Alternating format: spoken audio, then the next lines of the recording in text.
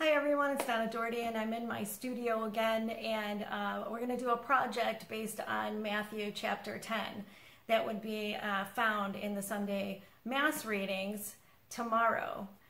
So stay tuned for that part of it, but I really wanted to share with you one of the reasons why I chose this art project, and it has a background story because I used to go visit my grandparents that moved to Southern Illinois when I was in high school, and I got to go for like a month.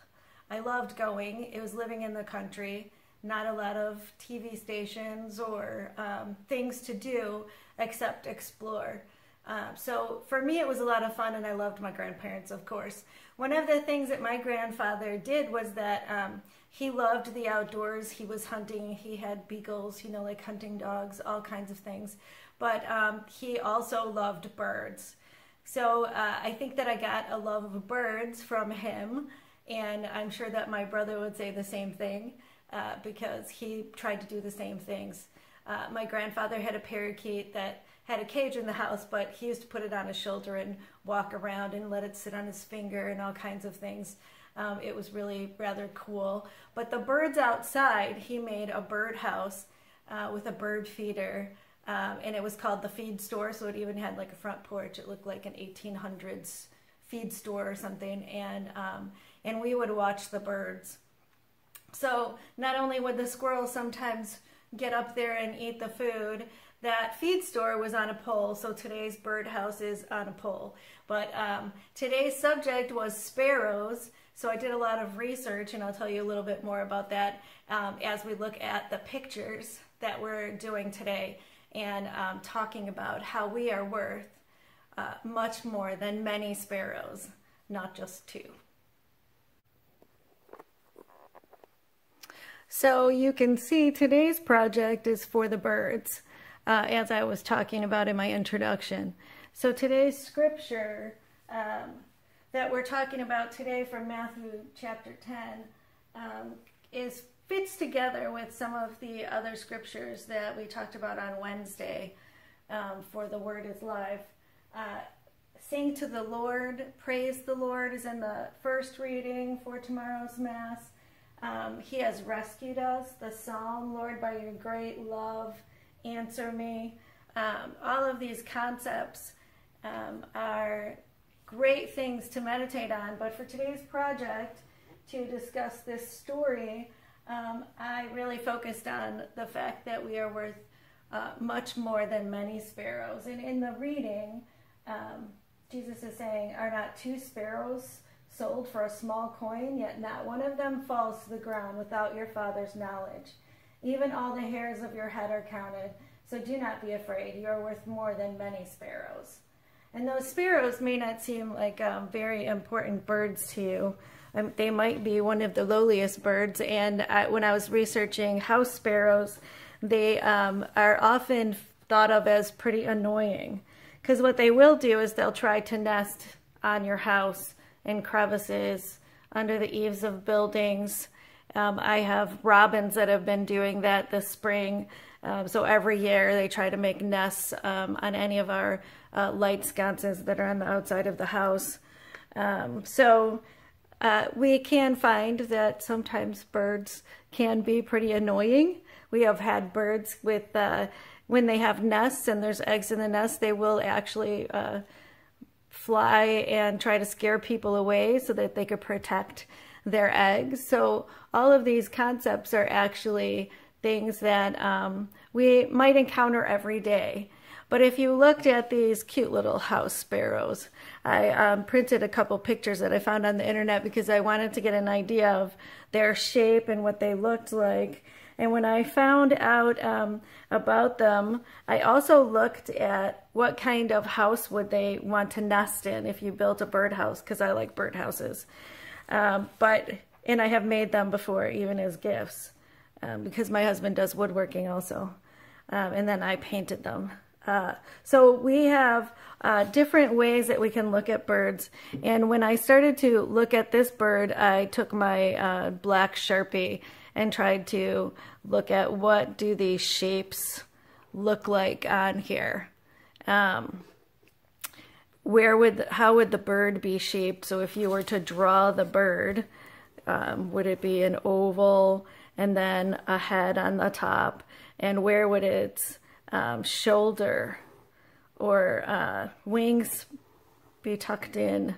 How would you draw them? And this one had great feet, so I thought about using this one because you could see those toes and even the nails in this picture. It's a really good picture as it sat on that piece of wood, and the beak.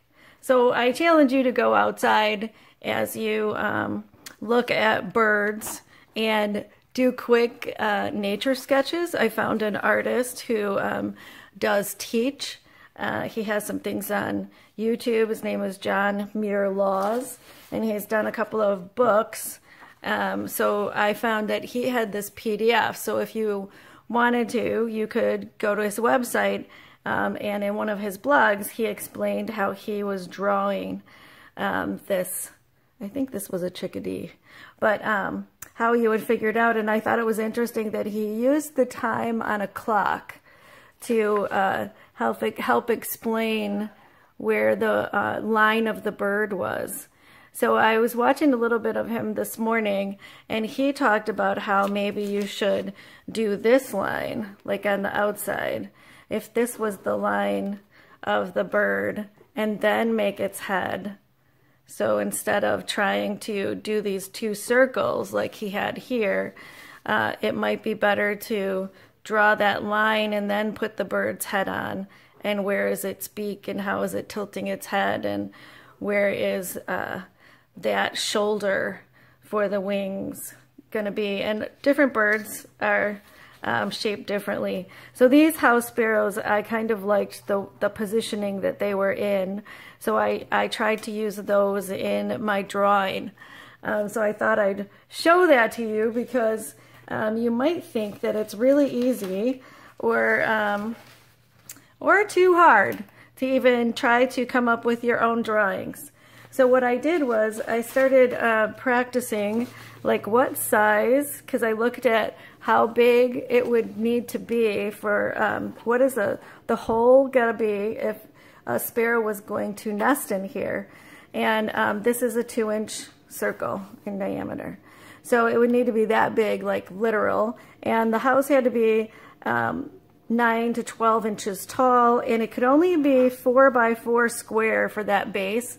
So it could only be like this big inside. It wanted it to be small. Now you could see when I was drawing with my ruler, I didn't even draw it right because this was 4 inches. So my center was off for my peak. And I thought, if I do this, I'm not going to have any room to put my words or my birds on there, and that wouldn't work. So then I tried again, and I was drawing my birds on one side of the page, and I was doing landscape, and I drew another house. And I thought this one would be, you know, pretty good. It wouldn't be bad for this shape. And then I could put birds on the right side of the paper and do a landscape. But I wasn't totally happy, and I did use this type of drawing for the basis of the one that I did on the coloring page. But I thought about teaching perspective and the lines and looking at how they're not always parallel when you're drawing it, because your perspective might be looking down or underneath or from above. And then I decided that was too much, because really what I wanted to focus on was the sparrows, because that's what the story's about, that were worth so much more. So what I did was I used my light pad, which I just have like a Crayola light pad that is my grandson's, but it's here in the house, so I use it quite often, or I use a window to trace. So I looked at my pictures, and then I tried to trace and come up with what would my design be. You know, like where would I put the words? How could I fit this in? And I wasn't totally happy still. So I liked the fact that the birds were sort of this way, but I wanted the house to be smaller. And then I came up with this design. So I like took this one and went like, if I put this on the landscape and I put the birds on the other side of the paper, how could I fit those in and how would it look. So now the birdhouse is far away. They are the focus, so they're larger and closer to you, and the birdhouse is a little farther set back. And I'll talk a little bit more about why I still wanted the birdhouse. So I looked at my examples, and you can tell that in my drawing, I'll show you the first one that I did where I erased all my pencil lines after I used my black fine point Sharpie to do this. I did use these birds as my example, and you could see how I positioned them. This is supposed to be this one.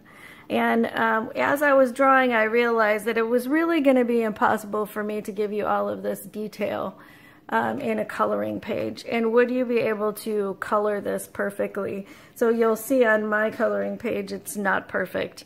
And my drawing is not perfect, but I kind of wanted to give you that impression that there are layers of feathers here, and that it sort of went down like a line. It was divided, those feathers, from one side to the other, and give you a tail feather and the impression of the feet. So as an artist, sometimes we back off a little bit on those details to give you more of an impression of the bird than just a what you could do maybe in a picture. So if I was going to do this, I would blow it up, because you can see that this almost even looks a little bigger than the actual one, but it is traced.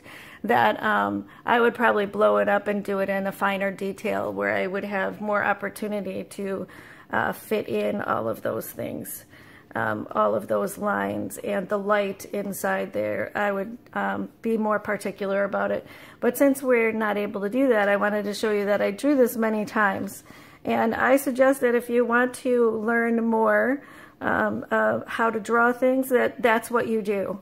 Keep practicing. So these are leaves that I draw all the time, I guess. I kind of like these leaves, and I saw some pictures online that I thought, well, that's a kind of branch that maybe I want to have to fill in the picture. I didn't want to put big leaves around them and cover up the birds or distract from the birds. So we have our house, and I did put a cross on it, and I imagined that was more like the weather vane you might see on the top of a barn. That would tell you, which way the wind is blowing or whatever, but that wrought iron kind of look, so you could tell that my cross in my coloring picture looks a little more silver, because I used black and white to make it. And I wanted to put some flowers in. I didn't want to put ivy growing up, but because I don't know if you realize that usually birdhouses are nestled into the trees or hanging from a tree, but they're not always, surrounded in flowers when they're in nature. So, and the sparrows, I guess, wanted to be a certain number of feet off the ground, and for the perfect nesting space. And this is partly for their protection from predators. So they don't want you to be able to get to their birdhouse. So we're seeing the birdhouse from far away in this picture with a couple branches and two of our house sparrows. I did put the words in, and I tried to make them look different and interesting as I was doing my worksheet, the one that I started from. I have to tell you that I did the words numerous times, I guess, or moved them a little bit as I copied them, because I thought this one had great space, but I started to run out of room. So I tried to fix that on my final copy. So this was the first pencil, or the second pencil drawing of this all together. And you can see I totally wrinkled my paper. This is copy paper. When I was trying to erase all of the pencil, because I had a lot of pencil and a lot of words and trying to fit things in. So that gives you kind of the background for what we're doing today. And this was our example. Here is the final copy that I did in black. So you could see I kind of fixed the sparrows word. I added some curly cues into the spaces, like tendrils of vines or branches that would be beginning on a tree.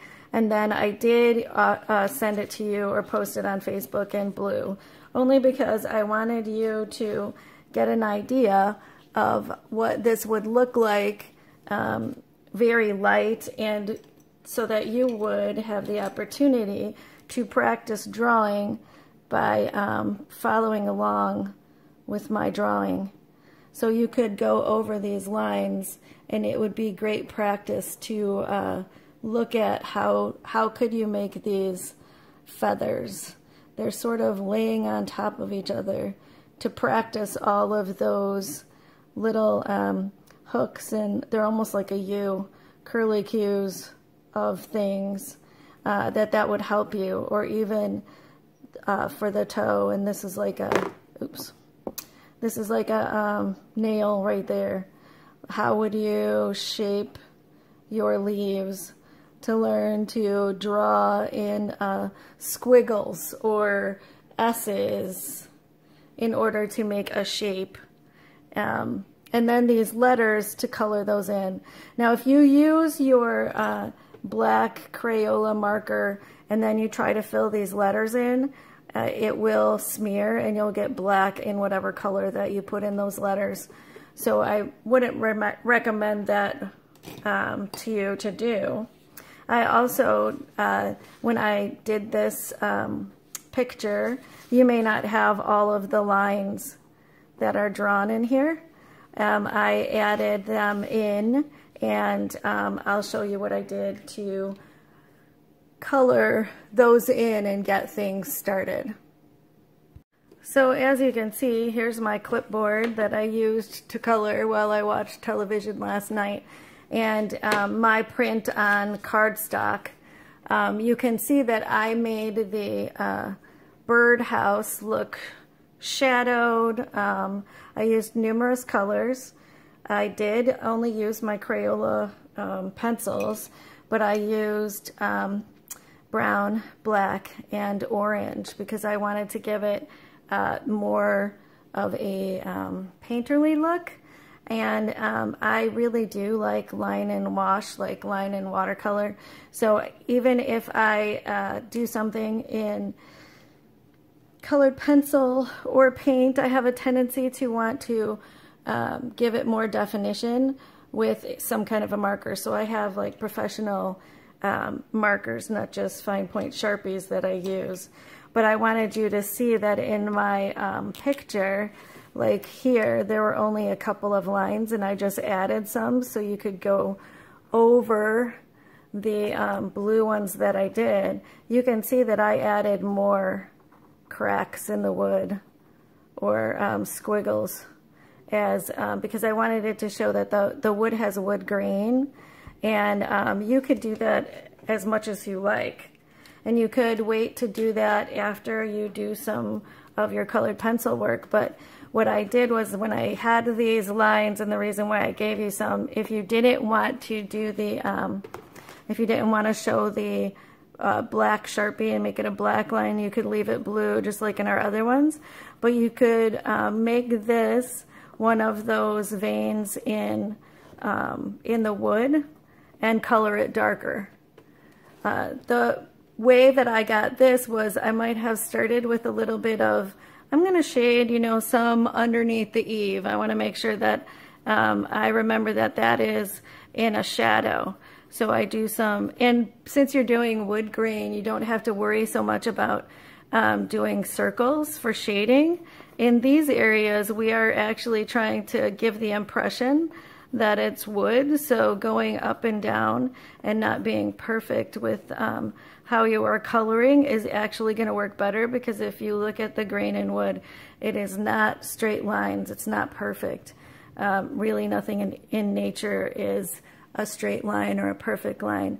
So you can see in this one that I did that. Well, then I thought with the brown it wasn't quite dark enough or shadowed enough, so then I'm going to put a little bit of shadow around the edges, and maybe this one, this vein is going to look a little darker.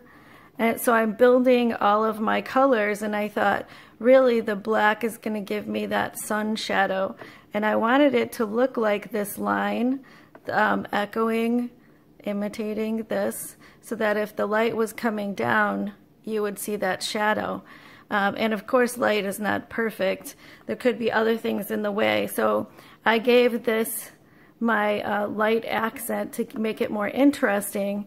And now in this position, I'm doing more of like loopy kind of circles so that my shadow is more of a shadow instead of those lines that you would find in the wood grain.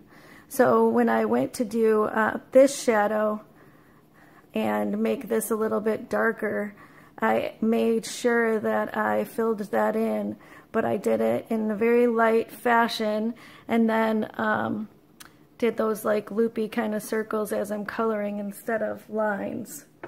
So you can see that that happened there, and you can even see that on the top, the roof, I colored in with brown, but I went over it more than once.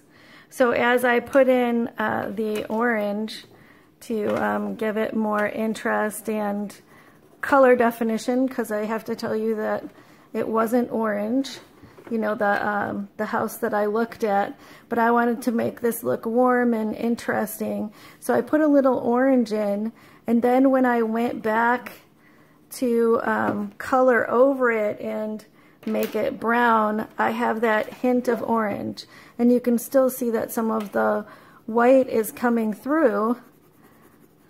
So when I color this now, I'm trying to like fill it in. The light is still coming through a little bit, but now it looks not so much orange, but more like a maple wood, an orangier wood, or the sunlight is hitting it.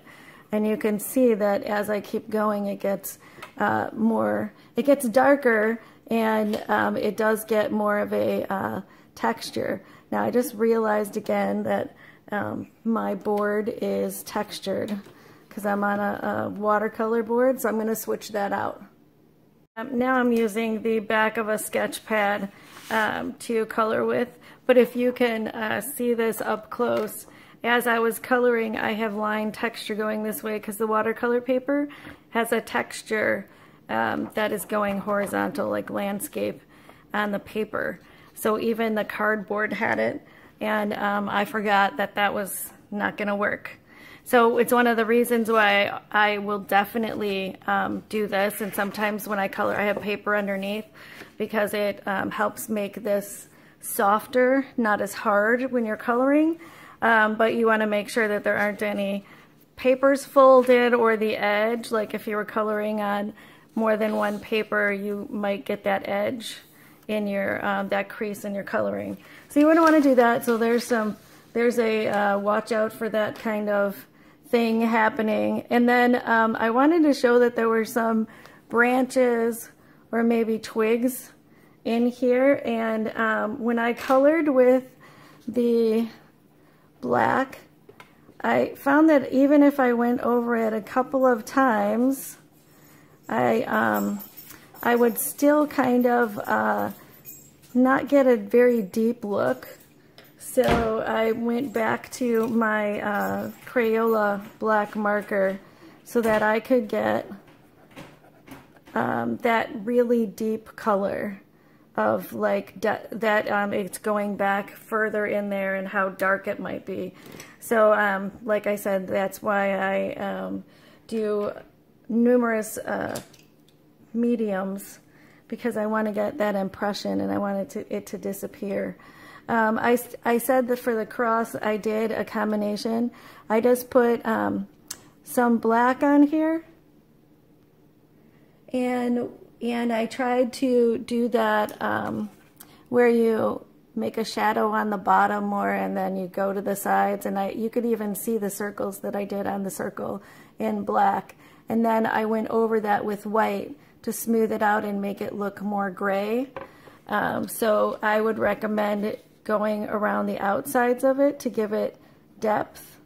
You know, when you if you want to use your Sharpie to fine point draw around that and give it that impression, I would recommend that also. For the leaves, what I did was I wanted to show you that you could take your Sharpie after you draw around your Sharpie, you could, with your Sharpie, you could make more than one line, and you could make those lines to create depth or interest there. So I was showing you that in some of these, and I put it on a couple of other ones because I felt like these were part of a focus as we were coloring, but then I didn't do it on the ones that were in the bottom of the page. I just made those two-dimensional with color. So I was going to show you that what I did was that I just made my dark green the shadow or where I felt like the leaf was bent, so it seems like there's a dip right here, so I put green in the dip, and I didn't necessarily want lines, so I'm going over that way.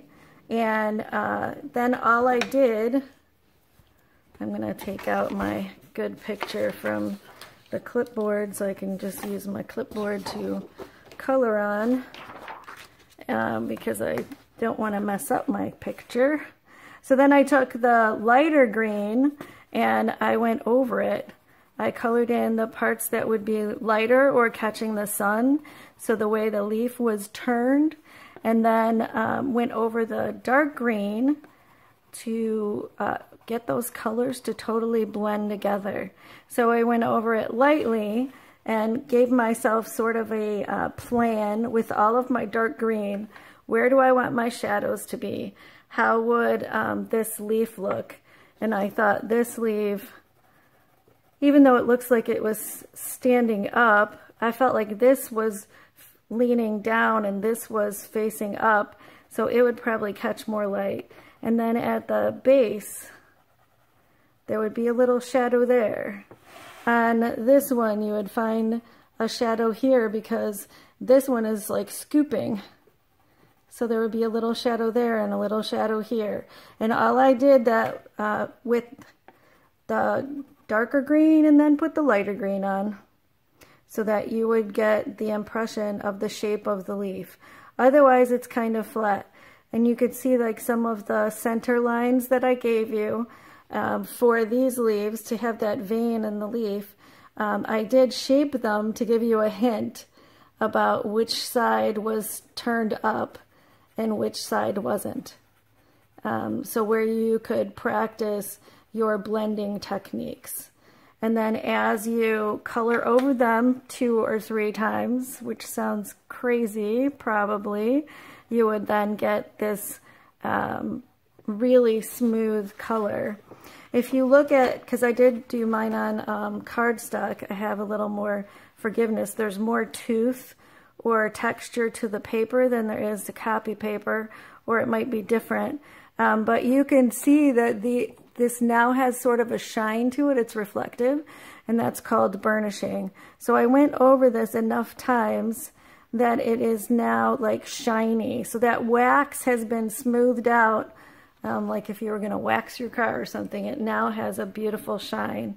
And that even happened with the 2 colors that I used for the flowers. So they're purple and blue. So I made the center purple. I also did show you in my coloring page that I put, and I do this all the time, it just makes things more interesting. I made shadows and dark spots for you to color. But if you notice on my coloring page, I didn't do this for you in yours so that you could practice giving your petals little veins, because most flower petals have little veins, and you could make them long veins depending on the flower, so that you could practice and keep in mind like the dimensions, your perspective. So this flower is sort of facing up in that way, so these petals are not showing like this one, long petals, because this is where the flowers turn toward you, and this is on the other side, so you don't see the whole petal. So if you were going to practice making your petals, you would do that.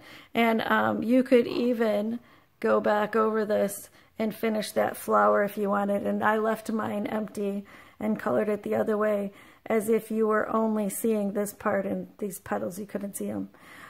So keep that in mind for your perspective. I will show you a little bit about the coloring that was on the birds. It had a little bit of what you might say is gray, orange. You might even say that there's a little bit of a blue-gray, which in mixing colors, we don't always use black because gray is actually or even black, a compilation of colors. You would mix colors differently. But for the purpose of this, we definitely used black. And I tried to show you like the highlight on the top of the beak here. So it's gray, but it's not colored in with the Sharpie. I took my Sharpie and colored the eye. It was also harder to see around the eye, so there's like a little white spot there. But unless you really zoomed in, you wouldn't be able to get a good impression of the eye and how it might have that white line around it. And unless I used a white marker to highlight or something, I wouldn't be able to do it in this kind of drawing because it's pretty simple. So here we have spots of color, and he had sort of like, they had white collars around their neck, depending on the bird, how deep the colors were changed, so you could do whichever one you like. But I wanted to just show you that I did use the orange and the brown and the black to make these shadows. So if I was doing this bird here, I would be putting brown on it, yes, even in some of these whiter parts, because that white wasn't really white like our paper. And I want to, and its belly shadow sort of here on the bottom looked a little more brown, but I would use black under his chin. This one had sort of like, I don't know what I want to call it, like a tie. I don't know, he had something under his chin. So I shadowed to give depth to his head, and I went around these lines and even his beak and left a light line where the sun might be hitting it on the top. And I didn't think that that was actually as light as or as dark as I would like it. So then I went back with my Sharpie to do the eye, and we gave him a little shadow underneath here. So you could see that all you want to do is start somewhere, give him some highlights, give him some highlights on his head because he was sort of an orangey and yellow brown, and then just go over the orange with a little brown, and it won't look so bright, so orange. So if you could, which I had a hard time doing with you know, these pencils and everything, you could put in those dark stripes that you would see here, and we just made ours really, really simple. So you could put a black line in each of these feathers, but don't fill in the whole thing because you saw that there were some light edges around those feathers. So the only thing that I noticed that I did skip in the coloring page as we are looking at this, and I realized I signed it. So you could squiggle that out with your Sharpie if you'd like, but we didn't put in the scripture, which is Matthew 10, 26 to 33. And you could put that wherever you like and however you like. And the other thing that I was going to do for mine today was to put one thing that I always want to remember, and sometimes I need to remind myself all the time, and it was in the scripture, do not be afraid. So I put, do not be afraid on the house that has the cross on top of it. And I was thinking about the birdhouse, a home for the sparrows, that we have a house that we can go to. We have a church. We have a home. We have the Father's house and eternal life. All of those images is that he has a place for us, and we don't need to be afraid. So I hope you enjoy today's project. And you learned a little bit about making some of those shadows, and you enjoy coloring. God bless you all, and peace be with you.